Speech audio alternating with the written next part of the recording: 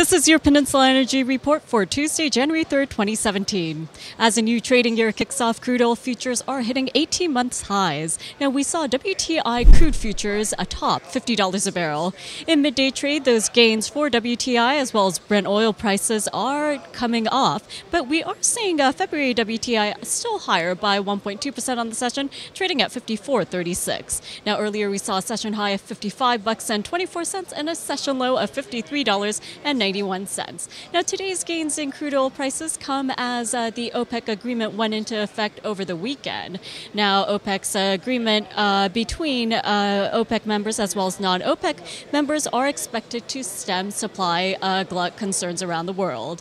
And moving on to the precious metals markets, we are seeing mixed trading. Gold futures are just higher by 0.4% at 1155.90. Meanwhile, silver futures are rallying today, up over 2.5%, gaining 2.7%, trading at $16.43 a troy ounce. Now, today's pairing of gains for gold futures comes as the U.S. dollar is rallying on the session.